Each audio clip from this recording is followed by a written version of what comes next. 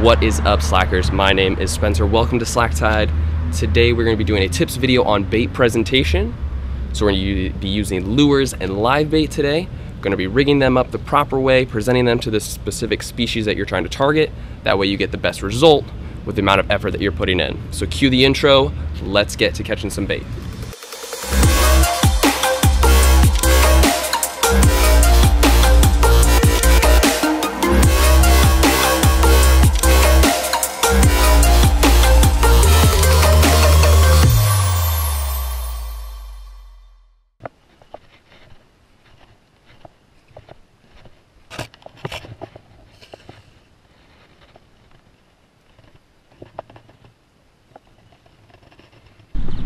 As you can see, have a few baits there. Have one big cichlid, 3 bluegill, all different sizes.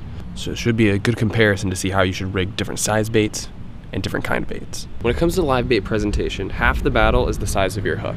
When you're using live bait, you want to make sure you have a hook that's not too big, that's going to tire out the bait or kill it too soon. So for today, I'm using relatively small bait, whether that's bluegill or cichlids. So I'm going with a 1/0 Demon Mustad Circle hook here. Very small, because I don't want to kill these baits, especially when presentation for these peacock bass is key.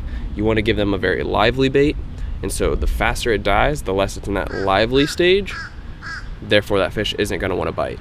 So the longer I can keep it running around as fast as possible, the better chance I have of catching that fish. You got to be mindful of the tendencies that live bait has, whether it's a live bait that's going to die quickly. You know, it's not a very hardy bait, you know, like a pilchard or a bluegill, for instance. You know, they don't last too long on a hook. You also have to think about, what do they normally do when they're hooked or when they're free? Like when you catch bluegill, are they normally up at the surface, or they're normally kind of on the bottom just hanging around, even if it's shallow water? So for this instance, bluegill is going to be my primary bait, and they typically like to stay low on the sand bottom there, even if it's in shallow water. So their general instinct when they're hooked is to dive down deep, which for my case is great because I'm going to be fishing in a canal that's relatively deep. So it works out. Now if you're fishing with a shiner, you might have to hook it a little bit differently in order to get it to do what you want to do. So for instance, this canal is very deep, the peacock bass are sitting very deep, therefore I want to rig this bluegill to where it forces it, or it makes it think that it's better to go down rather than up. So a lot of people will hook a bluegill through the back, around the spine area, just in front of that, or maybe through the nose or the lips, which can be a good presentation. However, I think if you want this bait to dive down low, the best spot to do is hook it right behind the anal fin. So it's going to be right there on the bottom of the fish towards the tail. Kind of forces that fish to swim down, and it also forces that fish to swim away from you. You don't want that fish coming back to you. You want to get as far away from you as possible, and the goal is to get it deep as possible, because that's where those peacock bass are going to be hiding. So I have a really small bluegill here, probably 2 inches maybe, very small. Now the place I want to put this hook is going to be right here. Just behind this is what we call an anal fin down here, and that's going to force that fish to swim down deep. So putting it right through there, it's not going to be the best spot in order to keep a hook in there, so you don't want to be casting this bait too far. There's a good chance you're going to cast it off. Now if you have to make a cast that's very far, I definitely don't suggest hooking it where I just did. Putting it nice and low right there, it's going to make that fish dive down and get away from predators as it thinks, whereas that's exactly where you want it to go. Now if I were to rig this where I want it to stay near the surface, a good spot would be right here, right in front of the dorsal fin there. Just poke it right through. It'll probably sit up just like this.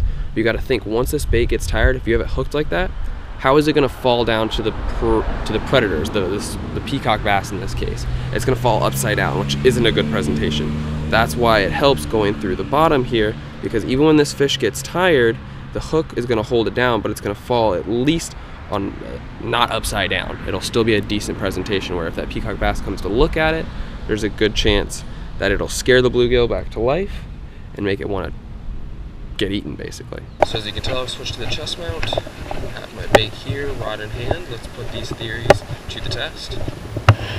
Get this fish to dive deep. I'm worried this hook is a little too small for the size of the bait. We'll see. Maybe he will be the candy. We'll find out.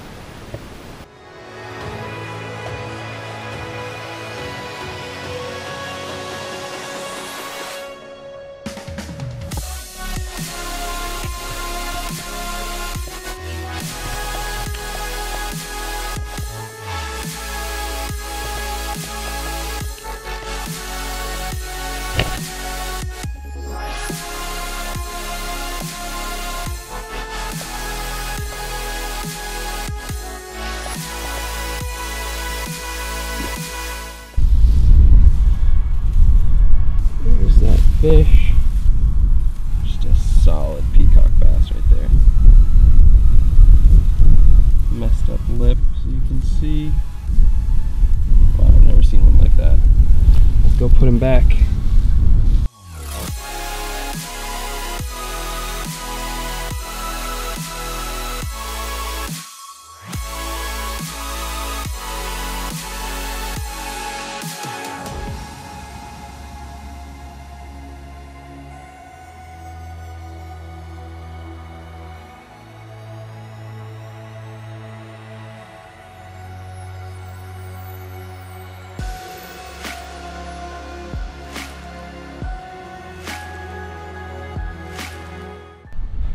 Awesome fish.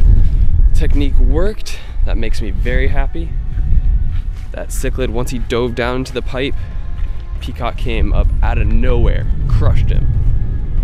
And I was a little worried that bait would be too big, but I think because it was a different type of bait, cichlid, those peacocks just really hate him. Now today's conditions might be specific to me. They might be a little bit different for you, but if you have moving water, you have the right bait, live bait that is, you want to hook them, make them go down in these deep waters if it's shallower. It's not really going to matter. You can hook them through the nose, hook them through the back, whatever you find easiest to make that bait last long. Because that's the key, is to make that bait as hardy as possible for as long as possible. So that is my tip on bait presentation. Tune in next time. Who knows what we'll be talking about? We might be on the computer, we might be out fishing. But if you liked the video you saw today, hit the like button, subscribe to the channel if you're new. The channel's new as it is, so hopefully that's most of you. Keep up with our content, hit that bell, that way you know the next time we post. Look forward to seeing you again.